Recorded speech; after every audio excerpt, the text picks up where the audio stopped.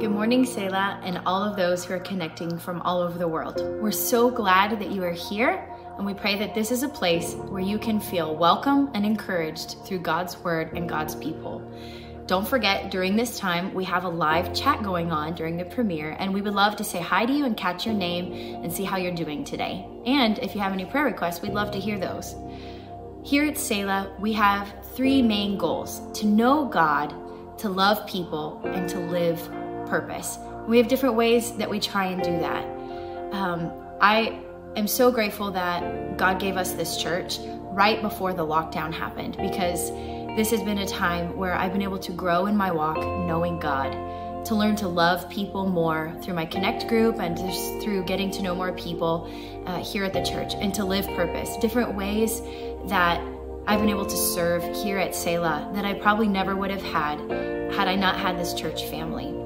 Just want to encourage everyone today as we go into a time of worship. And I just want to read a psalm and a verse from a psalm. And then I also wanted to read one thing that was an encouragement to me to prepare my heart for the time of worship today. So first of all, in Psalm 100 verse 4, it says, "Enter into his gates with thanksgiving and into his courts with praise. Be thankful to him and bless his name." You know, we can't enter the doors of the church right now because of everything that's going on in this world that is so unprecedented. We can't go to church physically, but I'm so grateful that we have the opportunity to join as a church body during this time, to enter his gates with thanksgiving and praise as a corporal, as a body of believers just to gather. And I have a quotation that I wanted to read to you all from a well-known worship leader named Matt Redman. And he said about worship, "In the end, worship can never be a performance, something that you're pretending or putting on. It's got to be an overflow of your heart. Worship is about getting personal with God and drawing close to him." So I just want to encourage you as we enter into this time of worship this morning, that wherever you are, whatever you're going through, that together we can just, from the comfort of our home, be able to draw close to God, get personal with God. Ask him to speak into your life. Ask him to use this time of worship to prepare your heart. So let's just jump right on to that time of worship this morning.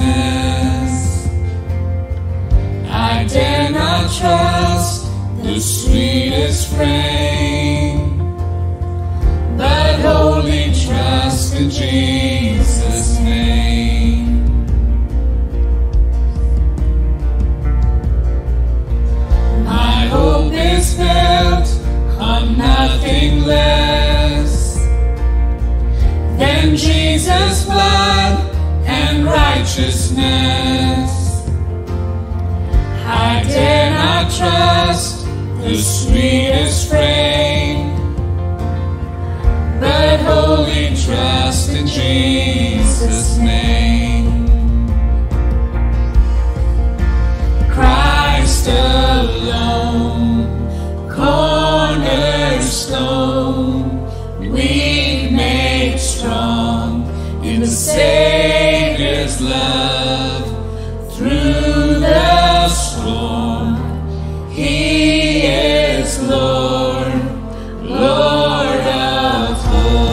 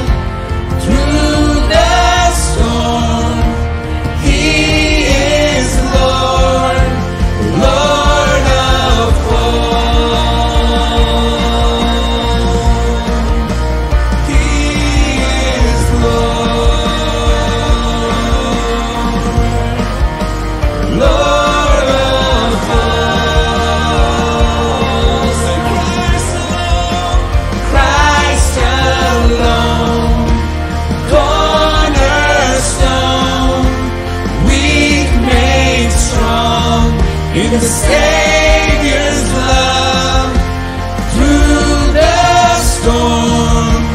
He is Lord, Lord of all.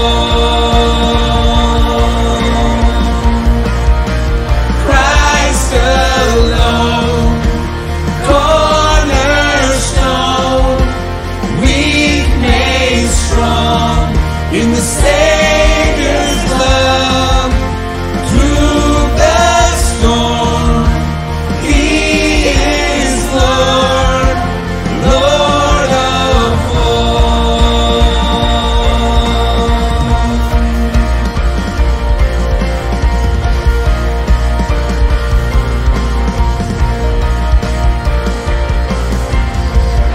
And he shall come with trumpet sound.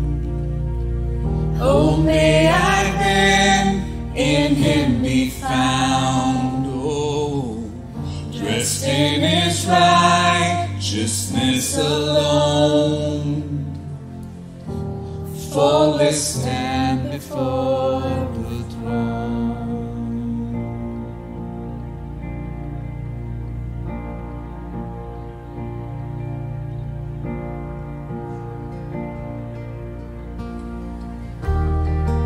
Come on, church, let's lift up the name of Jesus this morning. He is our rock, our strong foundation. Make him the cornerstone of your life today.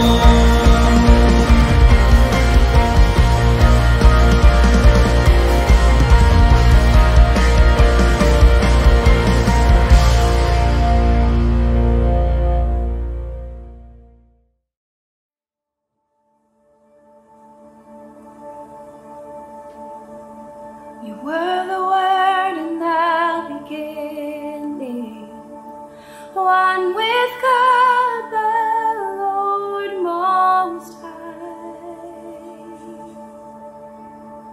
Your hidden glory in creation, now revealed in you are Christ. What a beautiful name it is. What a beautiful name it is. The name of Jesus Christ our King. What a beautiful name it is. Nothing compares to this. What a beautiful name it is. The name of Jesus.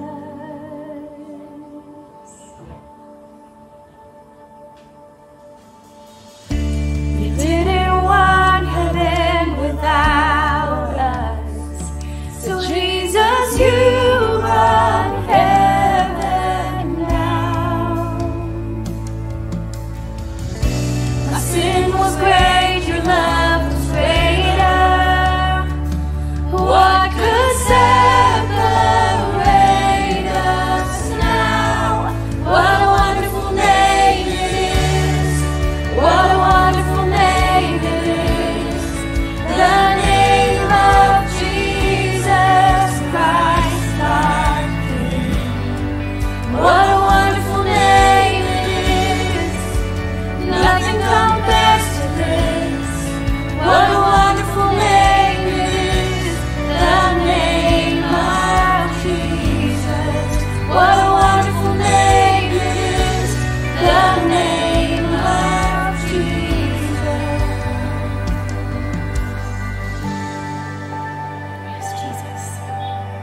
Philippians 2:8-11 says, "And being found in appearance as a man, he humbled himself by being obedient to death, even death on a cross. Therefore God exalted him to the highest place and gave him the name that is above every name, that at the name of Jesus every knee should bow in heaven and on earth and under the earth, and every tongue acknowledge that Jesus Christ is Lord, to the glory of God our Father." Let's sing "Death Could Not Hold You."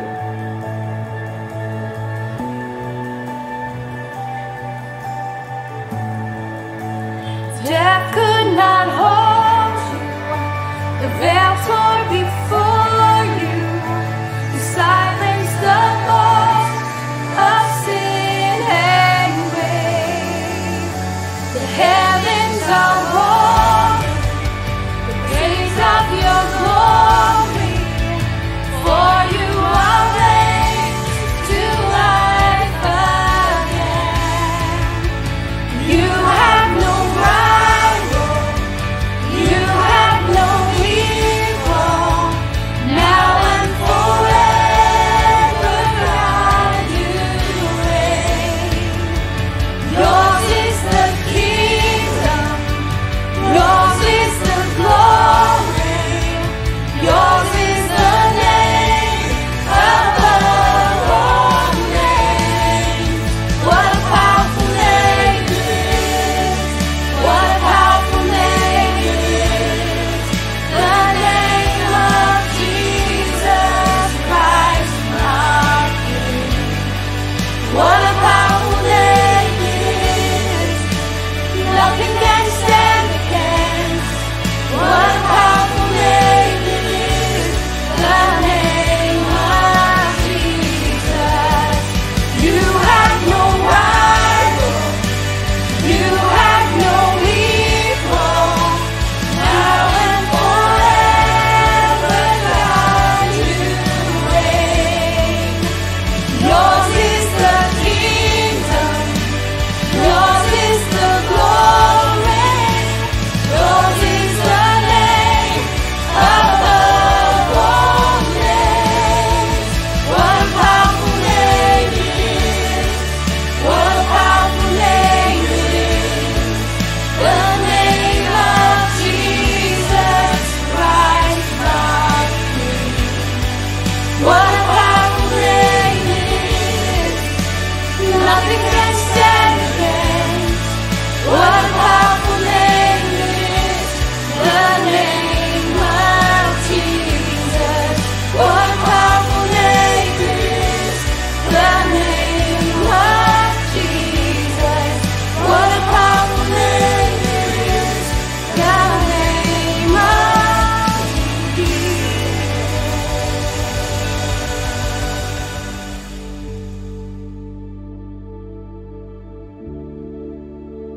He was the Word in the beginning. Christ was there at the foundation of this entire universe, the foundation of our lives, when He was putting us together in our mother's womb. He has a plan for us, and let's reflect on His names. I've gathered together just some of the names of God and their meanings. These are all names that we can call out to Him because it's part of His character, it's part of who He is. So just listen as I say these, and then we're just going to sing one more time the chorus to the song. El Shaddai, the Lord God Almighty. El Elyon, the Most High God. Adonai, Lord, Yahweh, Lord Jehovah. Jehovah Ra, the Lord is my shepherd. Jehovah Rapha, the Lord that heals. Jehovah Shammah, the Lord is there. El Olam, the everlasting God. Jehovah Jireh, the Lord will provide. Jehovah Shalom, the Lord is peace. These are all different ones, and there's so many more. He has so many characteristics that meet us exactly where we need Him. And there is power in His name. I just encourage you to just sing His name, to just pray His name throughout the week, to claim His presence with you throughout the week. And remember that He is with us, and His name is powerful in our lives. Let's just allow that into our lives. Allow Him to have that control to where we can experience that. Let's just sing a little bit more about what a beautiful name, what a powerful name this morning. What a beautiful name it is. What a beautiful name it is. The name of Jesus Christ, my King. What a wonderful name it is. What a wonderful name it is. The name of Jesus Christ, my King. What a powerful name it is. Nothing compares to this. What a powerful name it is. The name of Jesus.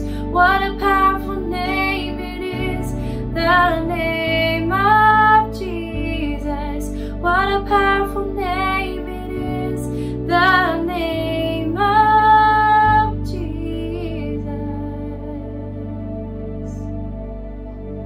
What a powerful name you have, God.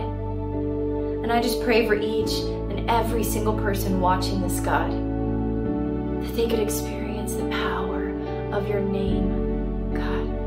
The powerful name of Jesus and the redemption, the saving grace that we can experience through His forgiveness and everything He did on the cross for us, God. I just pray that this morning you would refresh us, God. I just say sorry for everything that I've done, God, this week that would prevent me from having a more intimate encounter with you, God. And I just pray your powerful name, your powerful blood over my life this morning and over the lives of those in my church, God. And I just pray that you would speak to us this morning, God, in a fresh and new way. In Jesus' name, amen.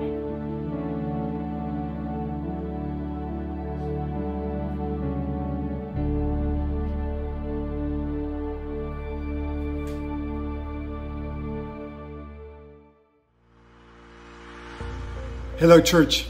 What a great time we had to worship the Lord together.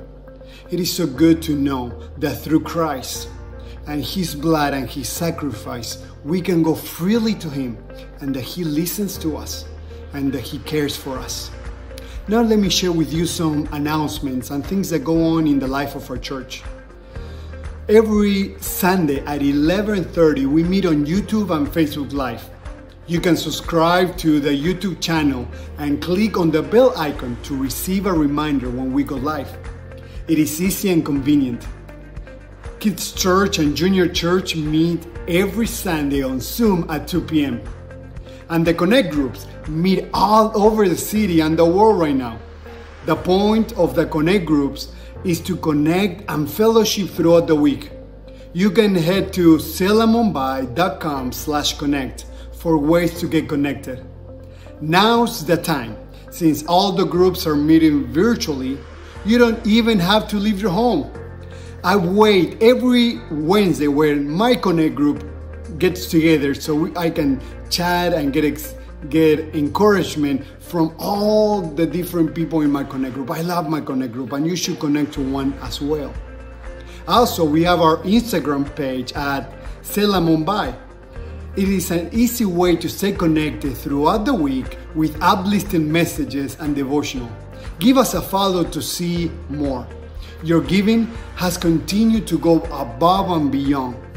Your faithfulness to give in such trying times has gone farther than our goals or family to support, as we are giving in obedience to be Christ's hands and feet to those who are in greatest need. As a church, we are giving a total of 194 families so far. How a great way to show God's love and God's mercy this way. And I know that God is using your giving to impact many for the gospel and for many people to hear about the good news. Now, let's prepare our heart. We are going to a very important time in our service, maybe the most important time. You know why? Because we open God's Word, God's holy Word. So let your heart be ready and your mind be ready. Forget about everything that is going around you, all the different distractions around you, and let's focus in God's Word.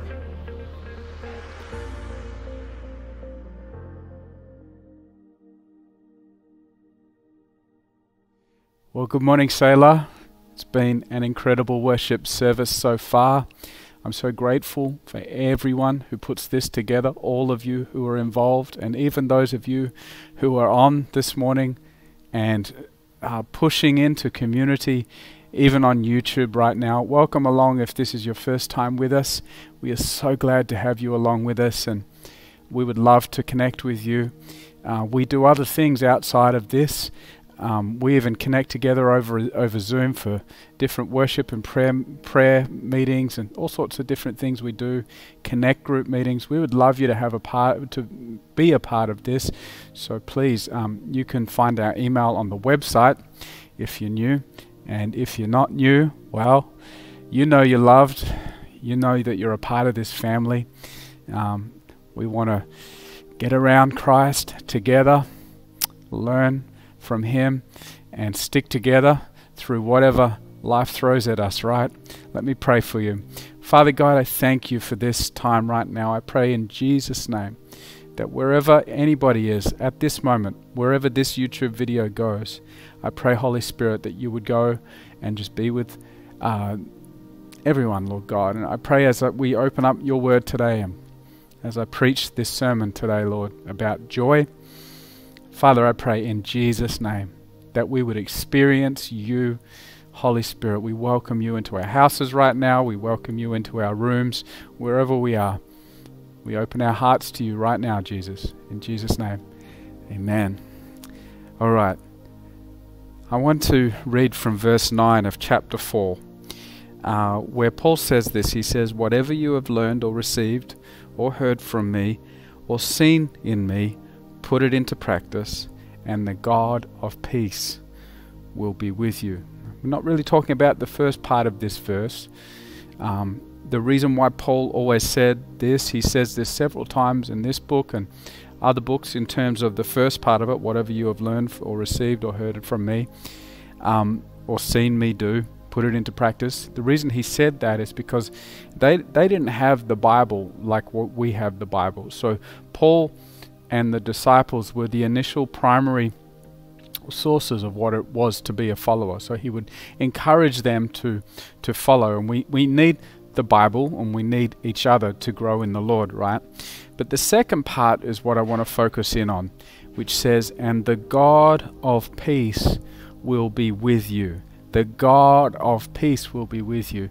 This word stuck out to me this week as I was studying these verses, and I just looked into what this word peace actually means, because when I read, "and the God of peace will be with you," I say, well, I want some of that. I think all of us want peace.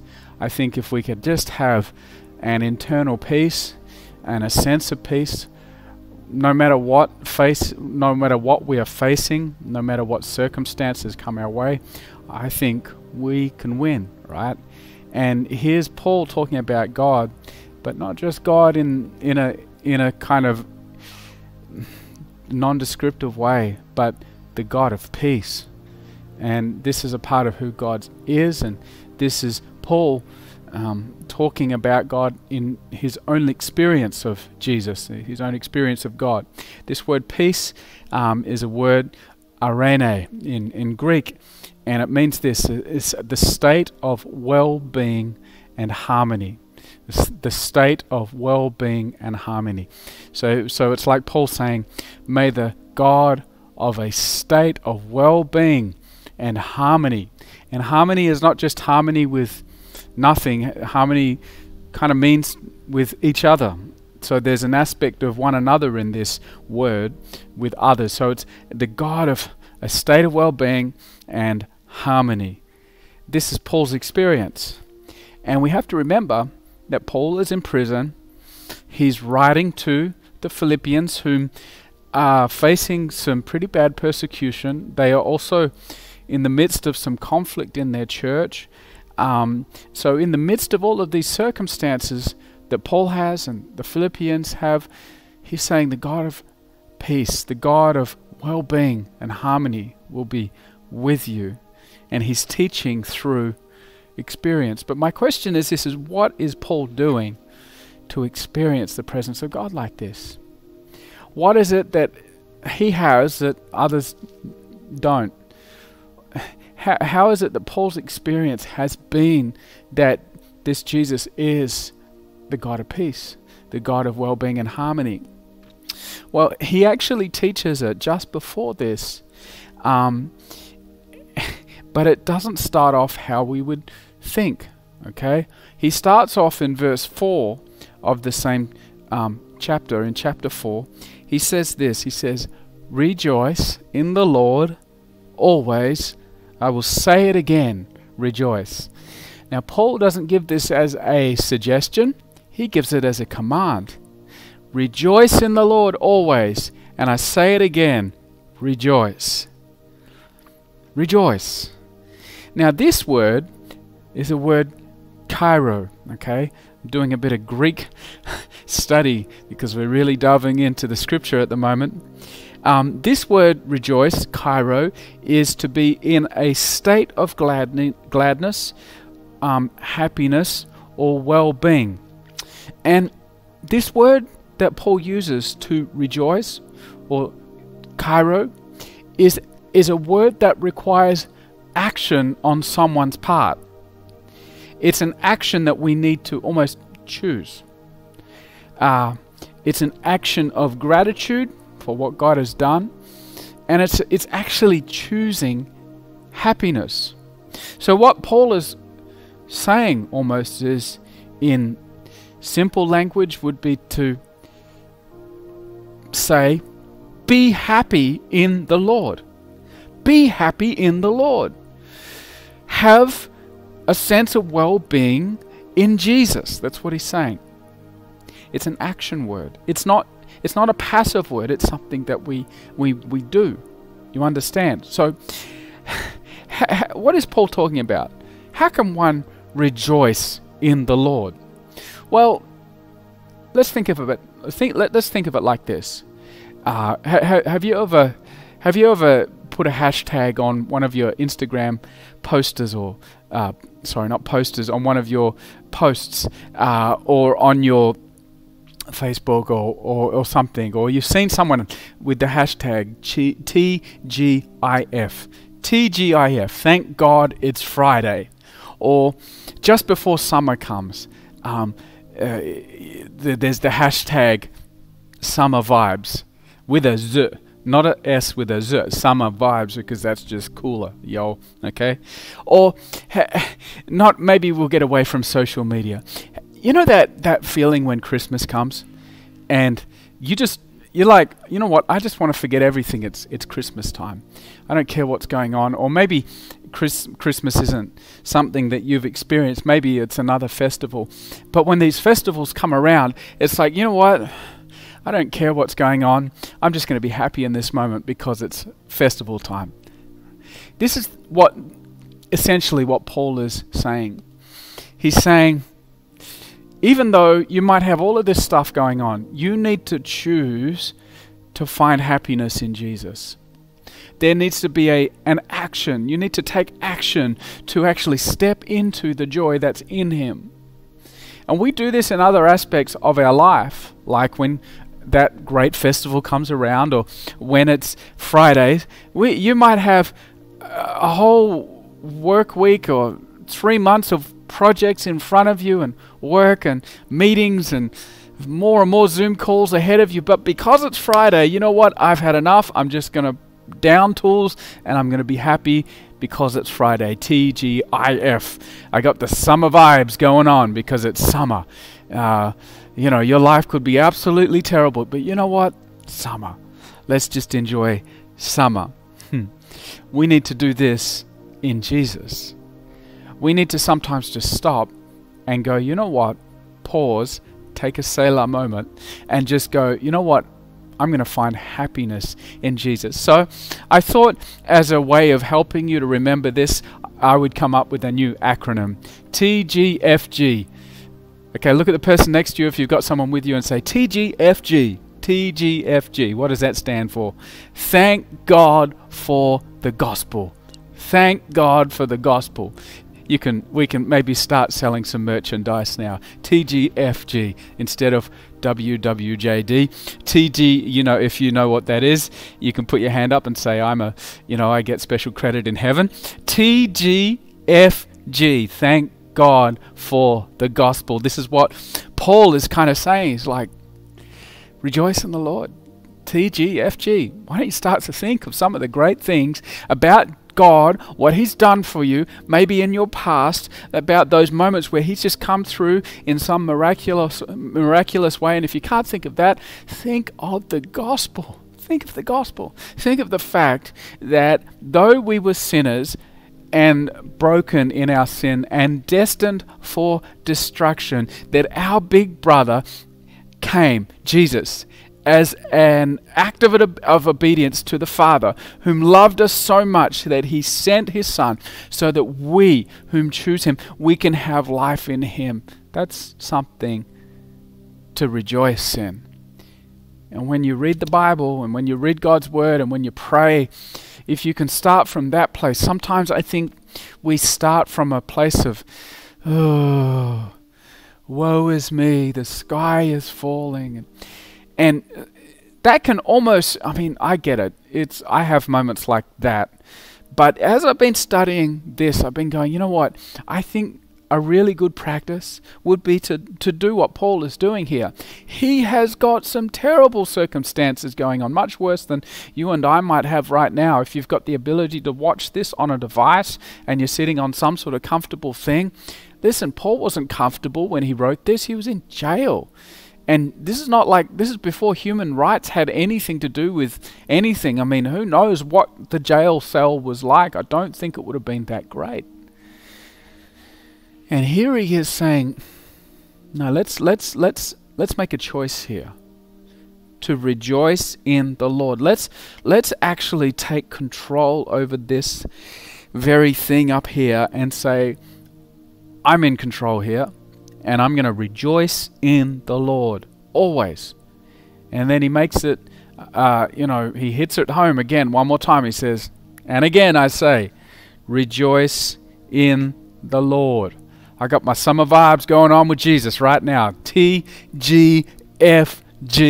Thank God for the gospel.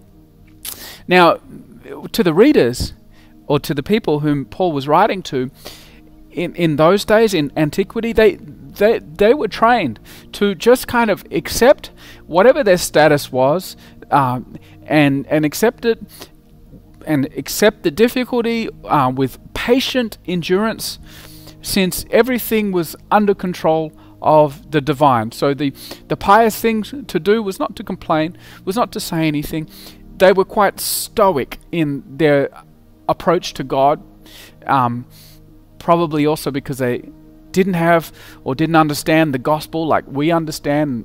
We didn't have this concept of walking through life with the Holy Spirit in our lives, the Spirit of Christ with us, right? So God was very distant, but they still wanted to be pious, so they would approach it with a sense of, well, I don't want to upset God by complaining.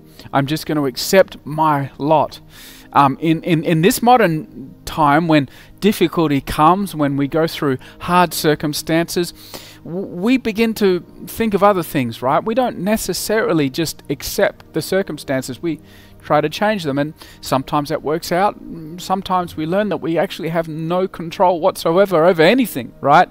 But some of the things now that we have, if you want to change your circumstances, if you want to have a better life, dream big, and the sky's the limit, and we will have all sorts of positive confessions. Don't say anything negative, because you wouldn't want, there's power in your tongue and what you say, and it's the secret, right? You've got to say all the right things for what you want. And also today, in this day and age when times get tough, people just escape, right? We can escape into the internet with whatever's there, whatever we can stream. We can escape into some sort of substance. And, if you've able to do that. There's all sorts of things now that we have in this modern day when times are tough. But Paul's instructing us from his place of hardship. He's instructing the Philippians, in tough times, rejoice in the Lord. Rejoice in the Lord. Go to Him. The problem with our modern day kind of approach to life is when the dream's not working out, when we realize, yes, the sky's the limit, but I seem to be limited by some sort of glass ceiling, and I've said all the right things, I've said all the positive confessions, and my whatever form of escapism I had, I'm bored with, or it's taken over and I can't control it anymore. We get to this place where we just actually hit rock bottom with nothing, and we realize, man, there's got to be something more to life. There is. It's in the gospel. It's in the fact that we can approach God who created us.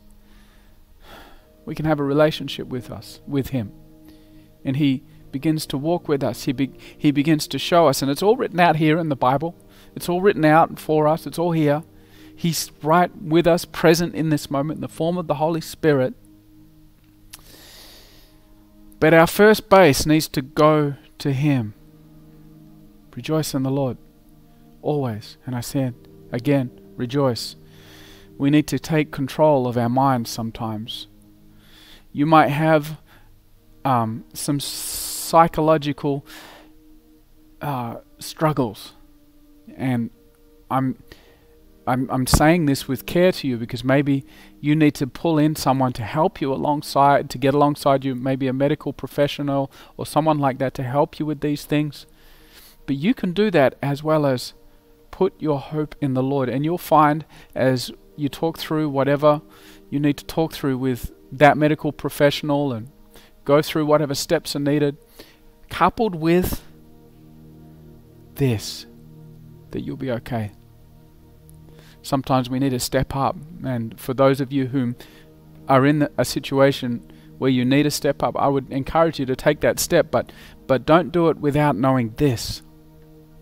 Because what will keep you moving forward, what will help you with your hope, what will help you with your sense of purpose and your sense of destiny, your calling, is understanding that Jesus loves you so, so much.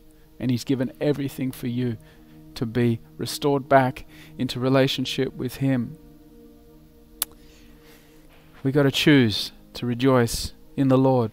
The second part that Paul goes into in verse 5, he says this after verse 4. He says, "Let your gentleness be evident to all. The Lord is near." So first he talks about our state of being. Our state of being is to rejoice in the Lord. That's the state of being. That's our state. That's what we need to begin to train ourselves to do. Okay? Our state of behavior, and this ties up with the rest of the Gospels and Jesus' teaching and the other books in the Bible that are there. Let your gentleness be evident to all. The Lord is near. What Paul's kind of saying here is, unless you're able to let God's love be working through you and determining your actions and the way you treat others, you're not allowing God to work in you in the fullness of what or how God can work in you in this moment. So let your gentleness be evident to all. The other side of this is Paul makes it real. See, if he didn't put this in to this little passage, it would just be a pursuit where you've got joy in the Lord, you're doing all the right things, but it doesn't matter how you treat others. But we know from the rest of the Bible that the commandment, right, is to love God and to love each other. That's the greatest of commandments. So we have to be letting our gentleness be evident to all. Has your gentleness been evident to all this week? If not, might be time to apologize and say sorry. The Lord is near. Is Paul giving a pretty... It's like, God's with you, right? you know that He's there with you in all of this. Let your gentleness be evident to everyone. So that's our state of behavior. First is our state of being, rejoicing in the Lord. Second is our state of behavior, gentleness. Third, is in verses 6 to 7. He says this: do not be anxious about anything, but in every situation, by prayer and petition. Petition means simply to ask. Bring your petitions to the Lord. A lot of people think maybe God's too busy to hear my petitions. No, He's not. He wants to hear from you. Okay? Prayer, just approaching God, talking to the Lord. I don't know what to pray about. Well, start with reading the Bible. It'll teach you what to pray. And you can ask of God anything. Okay? With thanksgiving. So that's how we do it, with thanksgiving, with a spirit, with an attitude of thanksgiving to the Lord. Present your requests to God, and, listen to this, and the peace of God, which transcends all understanding, will guard your hearts and your minds in Christ Jesus. Isn't that interesting?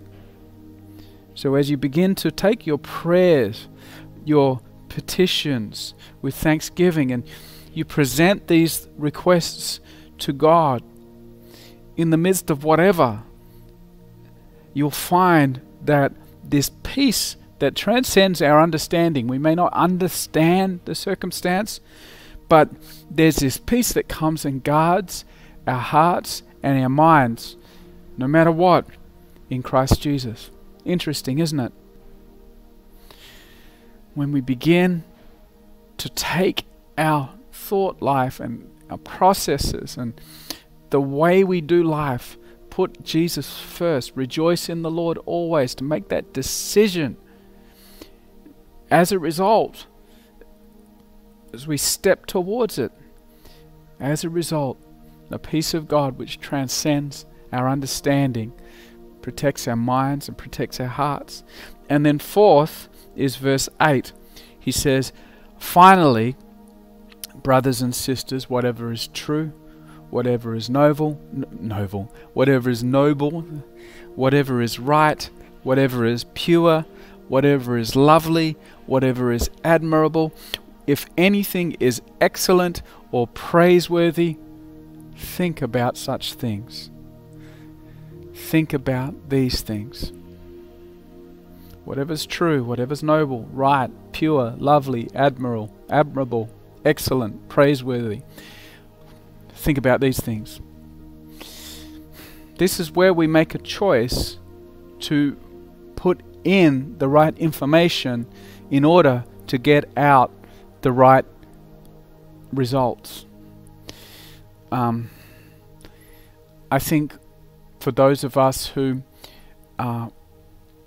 may watch a lot of TV and stream a lot of what's on the different platforms out there now, there's a lot of stuff that isn't so noble, that isn't really true, that isn't right, that isn't pure, that isn't lovely, it's not admirable, it's not excellent, it's not really praiseworthy, but we're trying to chill out at night time, or we've had a long day and we're just watching what is popular amongst pop culture and all of that sort of stuff.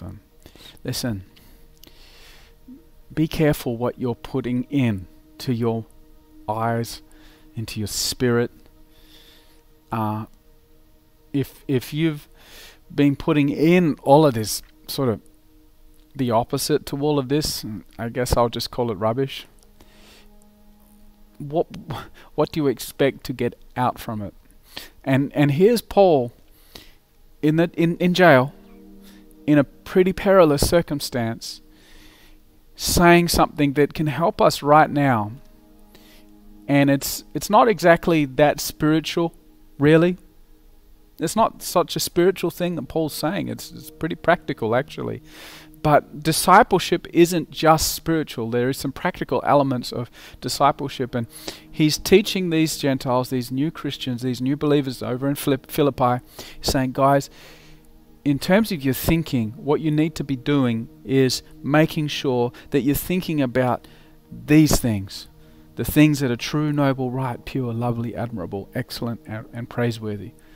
They're the things to be looking out for in life, to focus in on. So here we kind of have this really interesting.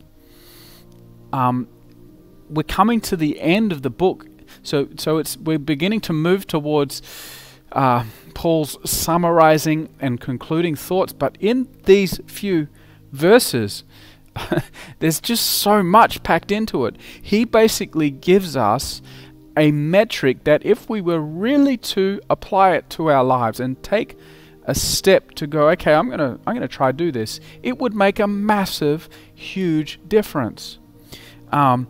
First, our state of being: rejoice in the Lord. TGFG. Thank God for the gospel, man. Thank God that He's with us. Thank God that we've been gifted the Holy Spirit, that we can invite Him in. You can invite the Holy Spirit into your life right now if you confess Jesus as your Lord and Savior. Rejoice in the Lord. And then we watch our behavior. Let our gentleness be evident to all. I mean, gosh, life is just going to get better if you are gentle to everyone that you come across. People are going to, people might like you more. If you've got people that don't like you in your life, it might not be, but it may be just because you've not been gentle. You're saying whatever and you're doing whatever, and everyone, the Lord is near, okay? So we've got our state of being, rejoicing in God. Our state of behavior, gentleness. The state of our prayer life, what do we pray about? We pray about absolutely everything. Oh, am I allowed to pray about everything? Yes. You can pray about whatever you want to pray about. Take your prayers and petition to God. And how often can I pray? Always. Paul says that in other parts of the Bible. He says, be praying like always. Pray. Be a prayer. If you know how to pray in tongues, pray in tongues all the time. It's a gift that you have, and you can just be praying in the Spirit all the time. Be a prayer. Full time. Be praying all the time about everything. You know, how many times I've been in traffic, and I just thank God for this. Now, if I'm just talking away to myself, to Jesus, people look at me and they think I'm on the hands-free phone. But before hands-free phones, I'm showing my age here, before devices, if you were driving in the car and you were talking, people would just kind of stare at you, be like, is there anybody else in the car with them? They're a little bit crazy. They're talking to themselves. And now we can just pretend we're on the phone. You're on the phone to Jesus. How often? All the time. Be praying. If you've not been praying, I want to remind you, pray all the time. Bring your prayers and petitions with thanksgiving. Present your requests to the Lord, and there will be a peace. And maybe some things that you don't understand, I don't know, won't work out, I don't know, but there will be a peace that will guide your heart and mind in the process of that. And there's other passages in the Bible. All things work together for those who trust in the Lord. May not turn out the way you thought it would, but in Christ it will work together for good. You just got to trust Him, okay? Where was I? State of behavior, our prayer life, and then fourthly, our thought life. Our thought life. Be careful to cultivate your thought life. Our mind is kind of like a garden. In a garden, if you've ever tried gardening, you don't have to do anything to let the weeds grow up. They just grow up. You don't have to do anything to think, when my kids, they're growing up, we didn't have to teach them how to be naughty. Somehow they were just naughty, okay? I don't know if it was from my side. I'm not going to say anything, but no, it was all my side. But I didn't have to teach my kids how to be naughty. If you got a garden, you don't have to plant seeds of like weeds into your garden. They just grow. And it's the same with your mind. You don't have to do anything, and weird stuff will come out of your brain. Like things that you're like, whoa, how did I think that? All of the worst of our thought life can come in, and we've got this whole movement of being, looking within. I look within myself and I get scared, okay, at what is in me sometimes. I don't know if you're the same, but as we cultivate the garden of the mind, we begin to look for things that are true. I mean, God's word, this is why we start, this is why we have a devotional life, this is why we have a Selah moment every day, where we get God's word open in our lives and we pray. And I know Jacob's been putting out like a study that you can use. And we put that out as a church to help you to have those moments where you're focusing in on whatever's true, right, pure, lovely, admirable, excellent, praiseworthy. That we can begin to cultivate our minds to be putting the right stuff in. So Paul says, rejoice in the Lord. Have this state, the rejoicing state of being. Have a gentleness state of behavior. Be praying and bringing your petitions, everything with thanksgiving. Be praying all of the time. Have a prayer life. And let your thought life be true and noble. And then he says the verse that I started with, and the God of peace will be with you. He says, whatever you have learned or received or heard from me. See, Paul has exemplified all of these things in his context, in what he's being in jail. And he's saying, put all of these things into practice. And here's the promise. And the God of peace, the God of well-being and harmony will be with you. Now, know this, that this is not something that we can do on our own. This is something that we do in tandem with the Holy Spirit as we surrender to Him and allow Him. And this is not something that, like, there's going to be moments where you won't know what to pray about. There'll be moments where your thought life will just be all over the place. There'll be moments where you'll be just like, I don't want to rejoice in the Lord. I just don't, because I'm angry, or because I'm this, or because I'm that. But as we surrender and become Christ-centered, this is not a self-centered approach to life. This is a Christ-centered approach to life. And this is how Paul lived, and it's how we can live.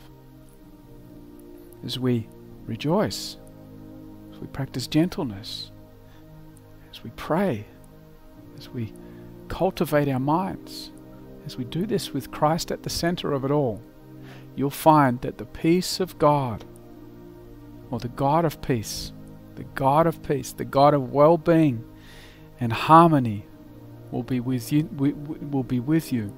Now the fact is He was always there. It's the Holy Spirit. He's not fixed to any location. He's not fixed to a church building. He's not fixed to a temple. He's not fixed to all of these things that we think He's fixed to. He's with you right now. He was always there. But as you remove all of the distractions of life, put aside all of the stuff, and stop. Rejoice in the Lord. Begin to thank Him that He is a good God, that He's made a way for you. He's given you the gift of the Holy Spirit, the same Spirit that was present at the beginning of the world.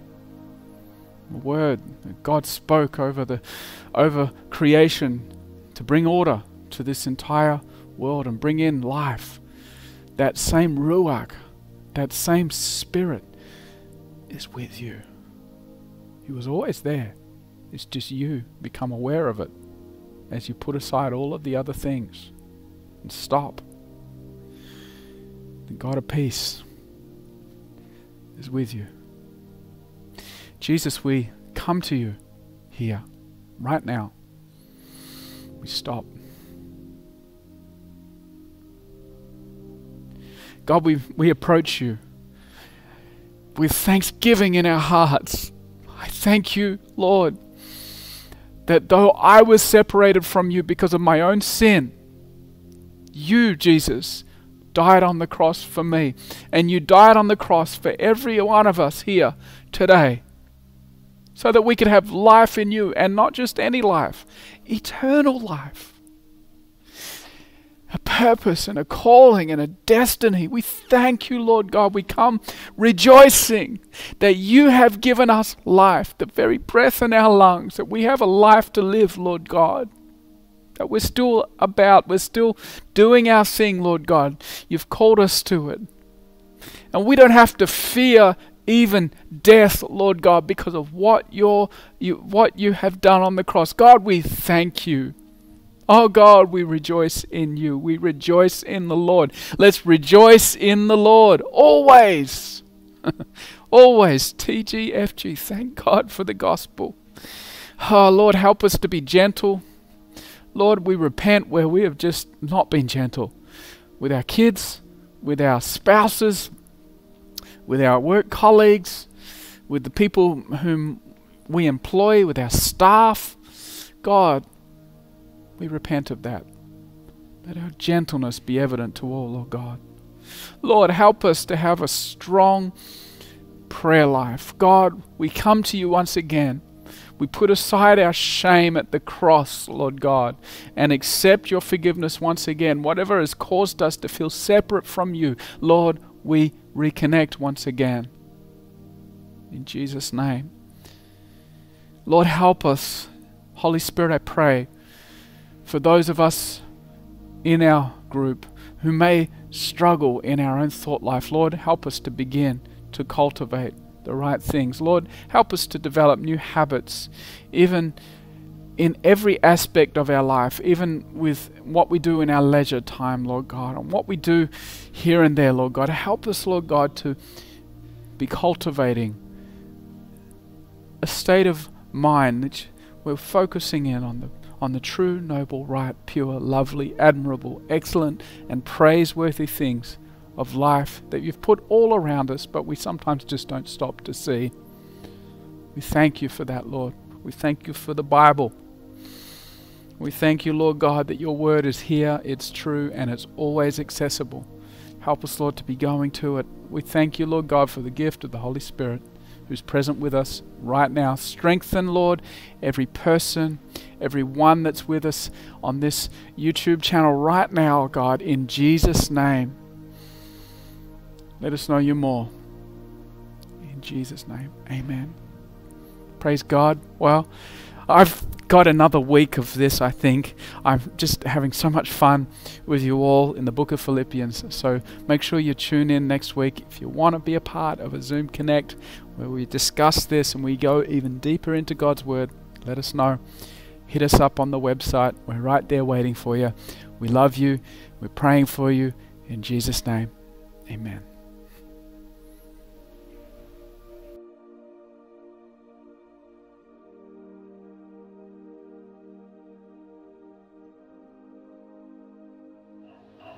Dear church, I have a question for you. How does God feel about you right now? And how do you determine that? Well, I stand before you with a confession. You know, sometimes when I had a good week, when my daily devotions had been consistent, when my week had been productive, or if I had delivered a gospel-centric communion message, and when I was praised and applauded by my church family, I would feel so close to God. I would be like, God, here I am. What an amazing, good Christian week it was. You must be so pumped to see me here. On the other hand, there were some not so Christian weeks where I had fallen to some temptations, where I wasn't gentle and loving to my parents, or when I watched way too much YouTube when I was supposed to read my Bible. Well, in those weeks, I would feel distant from God. I would feel His lack of approval over my life. That's because I didn't understand the gospel, or many times I forgot the gospel. So the question is, what is the gospel? The gospel is that Christ has suffered the full wrath of God for my sins. Jesus Christ traded places with me, living the perfect life that I was supposed to live, and dying the death I was condemned to die. 2 Corinthians 5:21 says, "For our sake He made Him to be sin who knew no sin, so that in Him we might become the righteousness of God." This is the great exchange where Jesus took my record and died for it and offers me His perfect record in return. He took my shameful nakedness to clothe me with His righteousness. When I receive that grace in repentance and faith, full acceptance becomes mine. He lived in my place and died in my place and then offered to me a gift. Theologians call that gift righteousness. That means God could not love me any more than He could right now, because God could not love and accept Christ any more than He does. And God sees me in Christ. God's righteousness has been given to me as a gift. He now sees me according to how Christ has lived, not on the basis of what kind of week I've had. Church, just let that sink in for a moment. Right now, if you're in Christ, when God looks at you, regardless of your situation, He sees the righteousness of Christ. If we really believe that, not only with our heads, but also with our hearts, it would change everything in our lives. For most of us, this is completely counterintuitive. Martin Luther said that our hearts are hardwired for works righteousness. That is the idea that our performance determines how God feels about us. Unless we are actively preaching the gospel to ourselves daily, we fall back into works righteousness. Guess who loves us to evaluate ourselves based on our performance? Our enemy, Satan. No wonder the book of Revelation calls him the accuser of our brothers. One of Satan's most effective weapons is making us forget the identity the Father has declared over us in Christ and basing our sense of approval on how well we have done. Church, let this be your prayer for this week. In Christ, there is nothing I can do that would make you love me more, and nothing I've done that makes you love me less. So let's partake the communion elements today.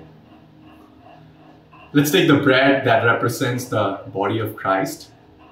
Remember, church, He who knew no sin became sin so that we will become the righteousness of God.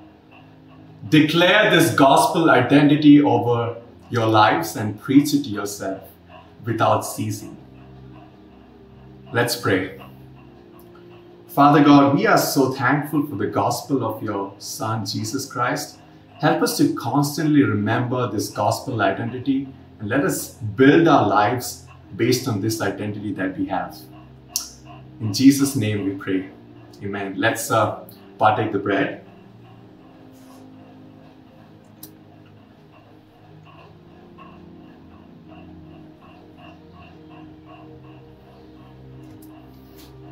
Let's take the cup that represents the blood of Christ. Let's approach His throne of grace with boldness and receive Jesus' renewed forgiveness and grace.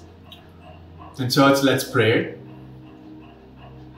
Father God, we come to your throne of grace with boldness, and we confess our sins, and we come to our heavenly high priest, Jesus. And Jesus, help us to be quick repenters and come to you constantly and forgive us. And we receive your renewed grace and your renewed forgiveness, God. In Jesus' name I pray. Let's take the cup.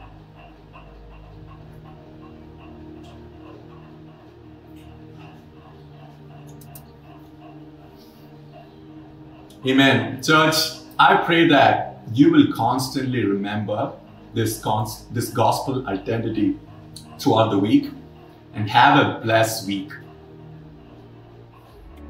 Well, that's all we have for this Sunday. We pray that you've been blessed and that God has spoken to your life. We hope that maybe this week would be your week to go ahead and take the plunge and get connected with the Connect Group. All of our leaders would love to have you. If not, we can't wait to see you next Sunday during our premiere, and maybe you can chat with us in that live chat next Sunday. Have a great week, everybody, and God bless.